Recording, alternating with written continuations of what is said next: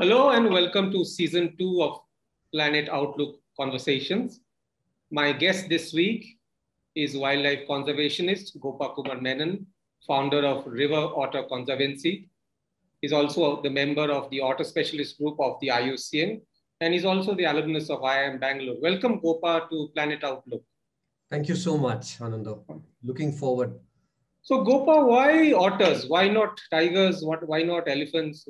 Or lions? What led you to work on otters, which, if I use the word, a less charismatic species?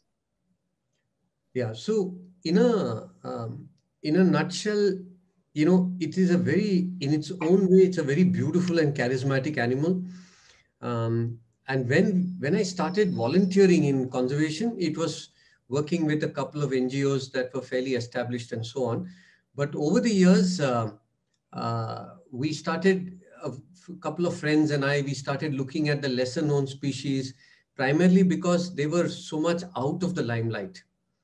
And then quite fortuitously, I stumbled on an article which talked about the whole issue of trade in pelt and, about tiger skins and leopard skins and then otter skins being used or being employed as a part of wildlife trade. And that got me really interested because it was an animal I always loved.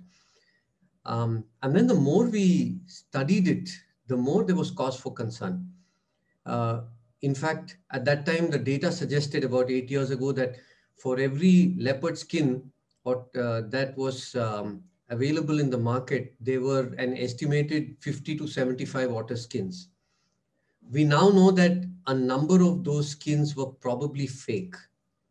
But at that time, obviously, I didn't know that. And I still say probably. But that issue really got me quite interested in conservation and in the species. So that's the answer really to your question. And it's a lovely animal. It's a beautiful animal. But I guess large sections of the urban populace have never seen an otter or will not see an otter. So just give us a brief natural history of otters and how many species of otters are there in the country. Yeah, so even before we talk about India, there are 13 species worldwide. And I will mention that 12 out of those 13 species are in decline as far as population is concerned, the overall worldwide population. In India, we find 3 species, 2 species about which we know much more than the third. So the first species is really the what is called the smooth-coated otter.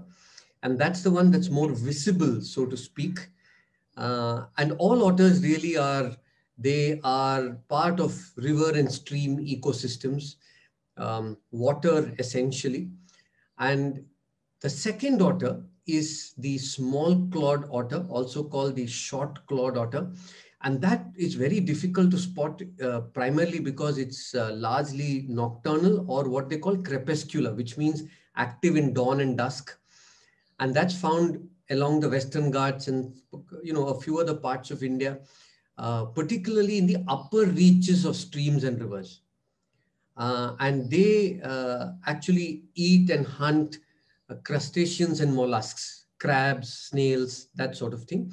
Whereas the smooth-coated otter, about which I just told you, they are primarily fish eaters. And then there is the third species about which we are actually just learning. Earlier, we knew it was restricted. We thought it was restricted to the Himalayas and the Eastern Himalayas and the Western Himalayas. But now there are very interesting reports of the presence of this species, which is the Eurasian otter, being given from different parts of India, including central India, for example. Typical example is Chilka Lake, where there have been sightings of this otter.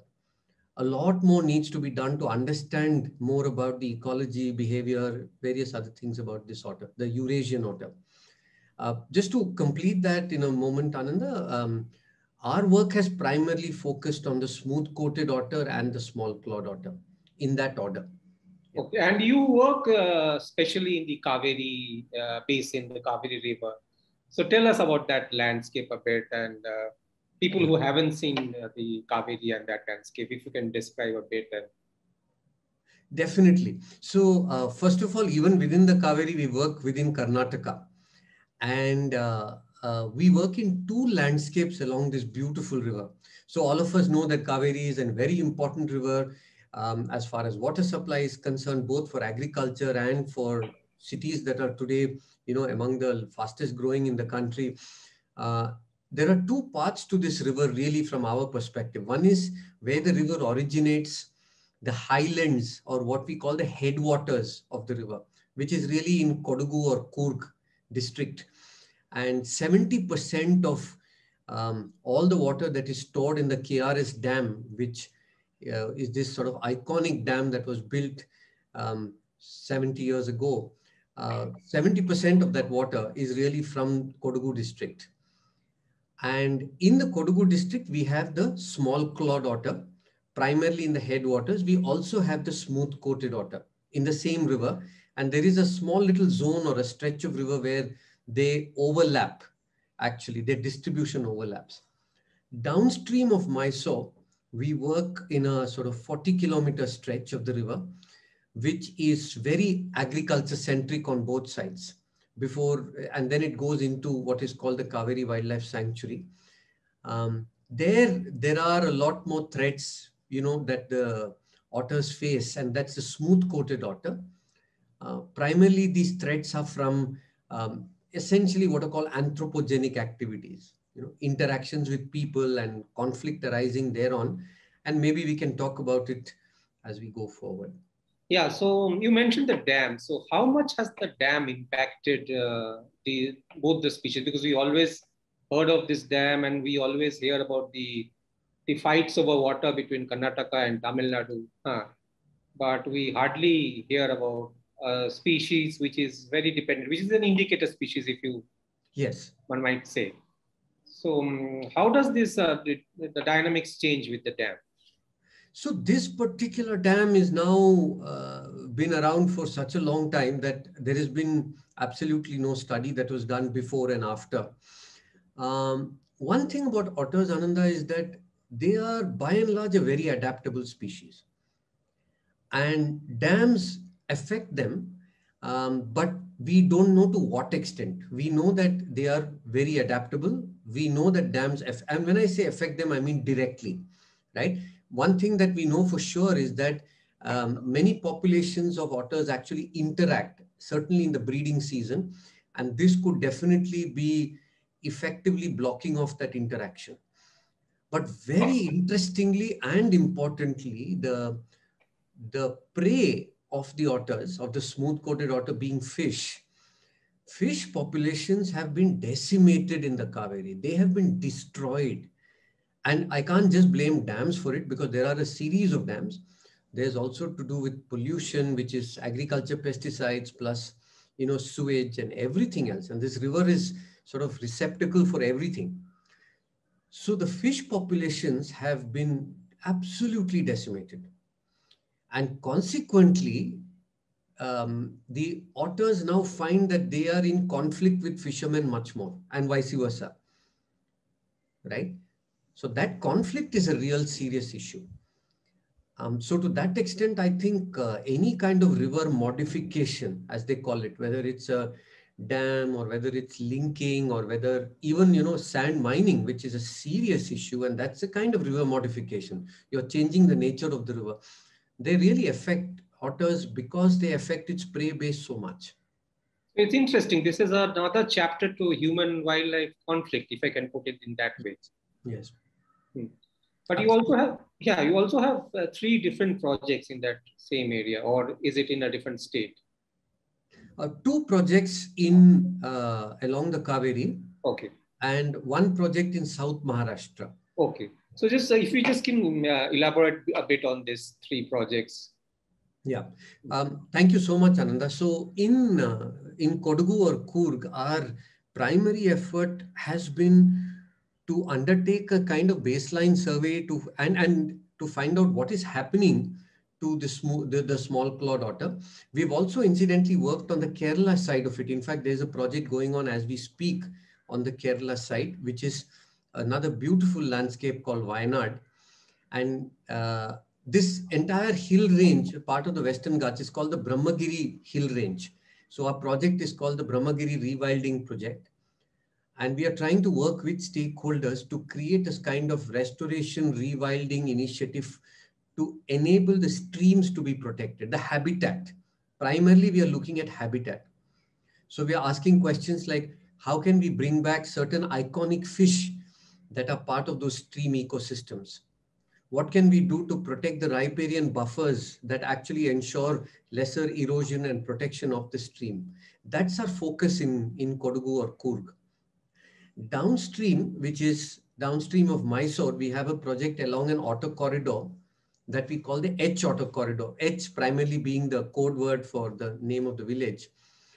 Here, there is a very high pressure on the animal itself, on the species, primarily from fishermen who have two kinds of fishing. There are the traditional fishermen who use nets, which are called gill nets. And otters come and pick the fish off the gill nets. And that damages the nets as well as the fish. And then these fishermen want to retaliate by, they try to harm the otters either by burning the dens when they have pups, which typically happens in winter, or they kill otters if they are able to, if the otters get entangled in nets, or they put snares sometimes for the otters. The other kind of big threat to otters in this landscape, which I'm talking about, the H Otter Corridor, is dynamite fishing, where people throw sticks of dynamite into the river. And that kills masses of fish. And very often the otter will be very nearby. And there are recorded incidents that we have of otters being killed as a consequence. In addition to that, it really is decimating the prey base of the otter. In South Maharashtra, to end that little bit you asked, our work was primarily along, again, doing a baseline survey for both species and understanding what are the threats they face. In the process of which we came across a Myristica swamp, which is an ancient swamp like a mangrove, except that it's a freshwater ecosystem. And that, after considerable effort, now that has been declared a biodiversity heritage site. So these are the three areas that we have worked in. Yes. What's the way forward if I want to ask you? You've been working for quite a long time, and you mentioned the critical areas, especially with the declining prey base for otters, pollution. So, and how has the Karnataka Forest Department, if I may ask, has done something or hasn't done something on this? Okay. So the way forward, can I answer that a little later? Yeah. I'll first talk about the Karnataka Forest Department and so on. So certainly, I must say that compared to many other forest departments across the country, we are very privileged to have a department here that is very receptive. And there are many officers who actually have done a great deal to stop the poaching, even when the poaching was at its peak in the state. So in that sense, I'm extremely grateful, honestly. And I'm not saying this because it's politically correct. I'm saying it because I genuinely feel that. I also know that they have a very tough job to do with a species like this, because it's really, it's not the species that is in conservation focus, right? And the majority of otters are outside the protected areas. So it's even harder for them to get involved. And whenever we have reached out to the department, we have found them really supportive and helpful. So that is first. The second part is we are the only state in the country. I live in Bangalore, and obviously that's pretty obvious by now. We are the only state in the country where we've actually got an otter reserve. We have a conservation reserve along the Tungabhadra. And we are the first state we have actually declared that. And we have just submitted a proposal in Maharashtra for a declaration of an otter reserve there. Whether that will happen, I don't know. But Karnataka has been proactive on that. Having said that, our main stakeholder in this is actually, even though the forest department is very receptive, our main stakeholder is actually the fisheries department. And there we have had to start from ground zero. We've had to actually educate the officers about this species, because the entire narrative of the department was to promote the fisheries side of it. And very often, because of this conflict, they were probably taking the side of the fishers rather than, the side of wildlife. So there, the process of education is very incomplete at this moment. And that is a much bigger challenge, because their stakeholders are not, people who are wildlife conservation. Their stakeholders are really the fishermen, and the sort of political constituencies behind the fishermen. So it's a little more challenging in that sense. I hope I've answered your question on this. Yes, and I also wanted to ask you on a different note. We talked about rivers mostly, but what about wetlands adjoining rivers? What about that habitat? With specific reference to otters, Yes, or with reference to otter. okay, so it's a fascinating question, Ananda, and what we find is that you have these sporadic reports that pop up of otters in wetlands. Let me give you two, three classic examples. We have a grassland wetland habitat outside Bangalore called Hesargata, and there is a lone otter that has been spotted there. How that came there, when did that come there, remains a mystery, right? Similarly, there is a little town in Tamil Nadu, which is just about 3 hours from where I stay. The town is Tiruvannamalai, and there is a wetland habitat there which has where 2 years ago they spotted an otter, and after seeing it regularly for a while, that otter disappeared, right? How does it come there? One possible explanation, so there are two possible explanations. One explanation could be during the monsoonal floods, right? The otter kind of finds its way into inland lakes and wetlands, and it stays there because the feed and the prey base is good, and then probably finds it too late to come back. Another occasional answer could be that sometimes these are caught and sold as pets, which has happened with in the past, but not that I know of personally, but I have heard about this. And then after having this for some time, people having the animal for some time, people realize that this is not a domestic animal. In fact, the smooth-coated otter has a very nasty bite. So then they figure out how to release this. And that has happened to so many species, isn't it? It has happened to leopard cats, for example. So is that how it finds, somebody releases it somewhere? Is that what happens? We still don't have a definitive answer. But there are quite a few wetlands where otters have made residence or been spotted seasonally. Yes. So is there an effort also focus on reviving or protecting these wetlands? Because wetlands is one ecosystem which has kind of faced the brunt of development, especially where you stay in Bangalore and Karnataka and elsewhere in the country. So is there a focus from the government side? So, it's really driven by citizens. And there are, Bangalore has by and large, a very aware citizen community. Now, this answer is not to do with otters in general, but with otters in particular, but with wetlands in general. In Bangalore, there has been a very vibrant movement on lakes, for instance, right?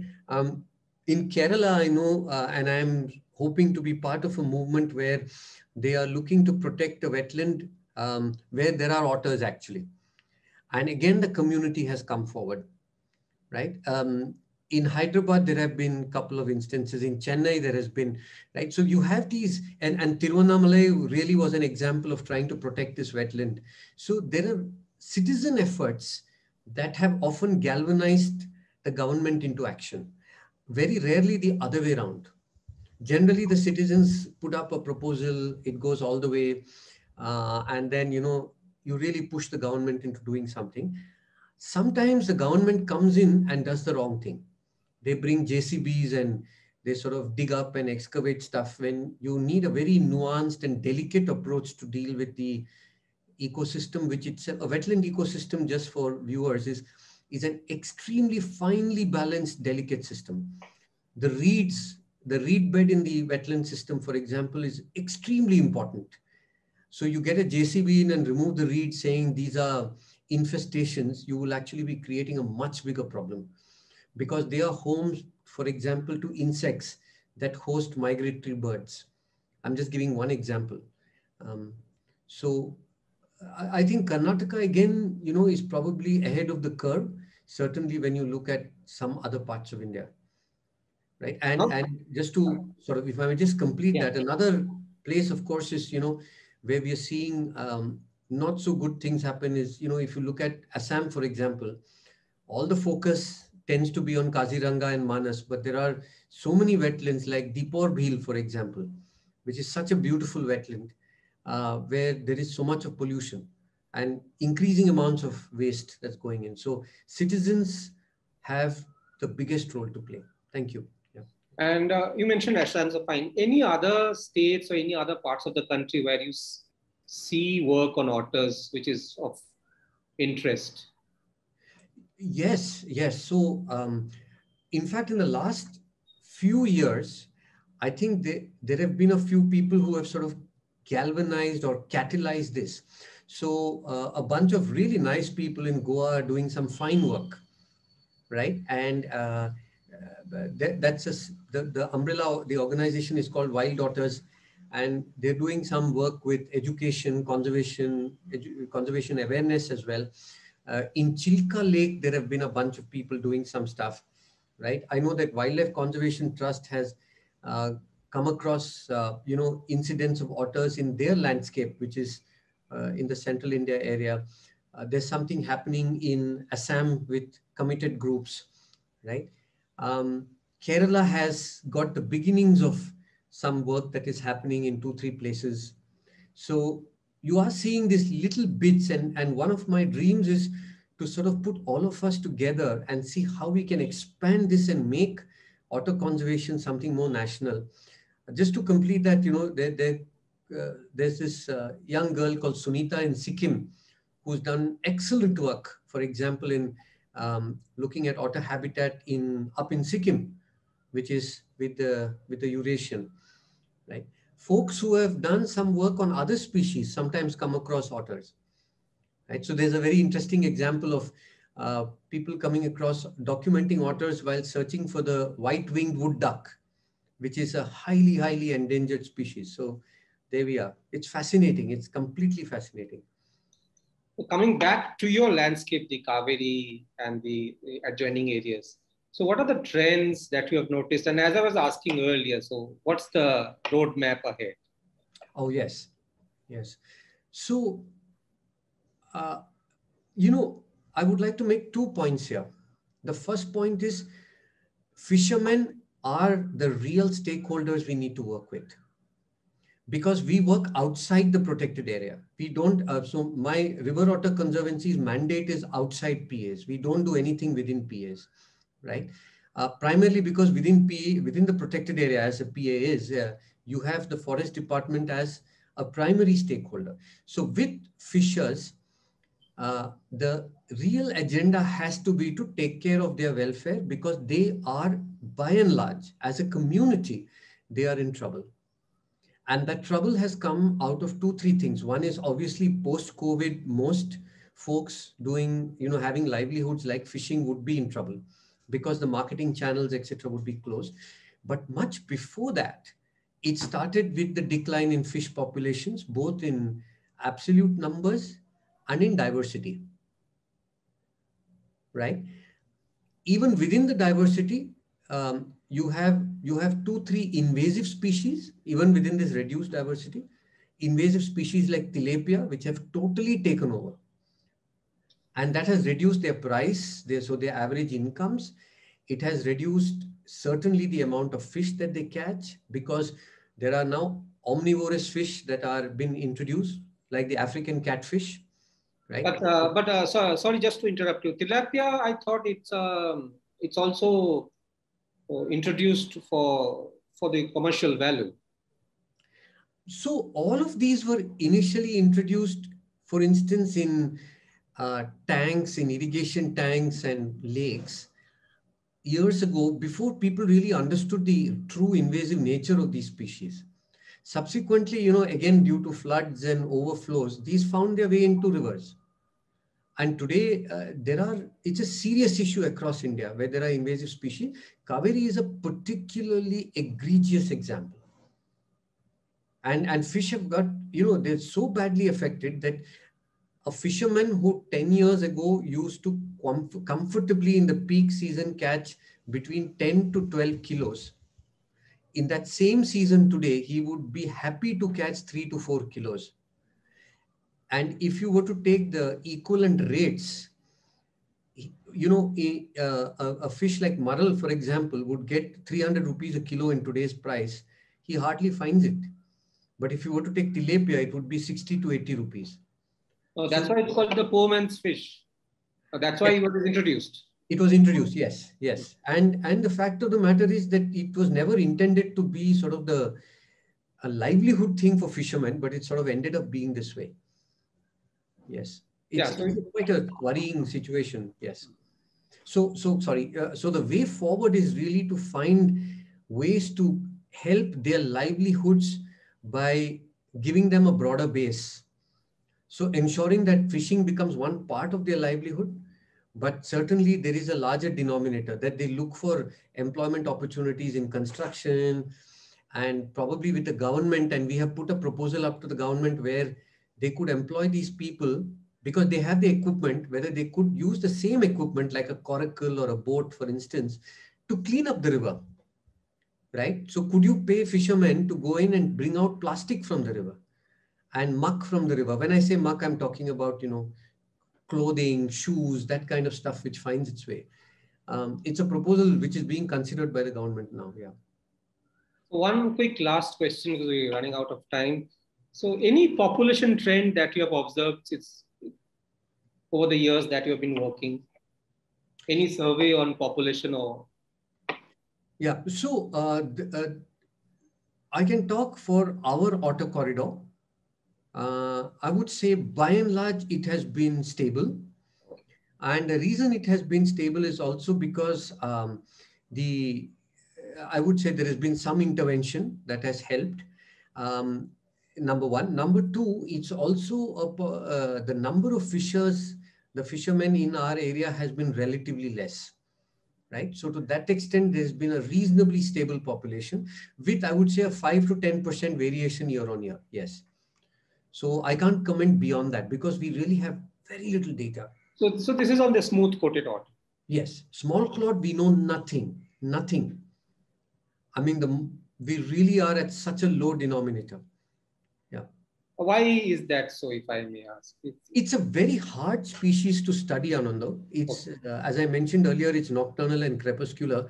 You have to really study it primarily following its poop, which we call spraint, and looking at spraint density, right? The only thing we know from a correlation perspective is that wherever there seem to be very heavy pesticide usage, its populations tend to be lesser. Right? Again, I don't have cross landscape data to say there's a certain correlation. Yeah. So we don't have data. We don't have enough cross landscape data, which we need across multiple landscapes to form any kind of opinion on populations. Thank you, Gopa, so much for this story on otters. I know COVID has impacted your fieldwork this year. Yes. But I wish for the best in the coming months and more power to you. Thank you. And thank you so much for this opportunity, Ananda. And I would just have to tell everyone watching this, learn more about otters online, see their videos, and it's such a lovely species. It's a wonderfully charismatic species. Yes. And thank you to the viewers as well. We shall be back with another expert next week. Thank you. Stay safe. Yeah. Thank you.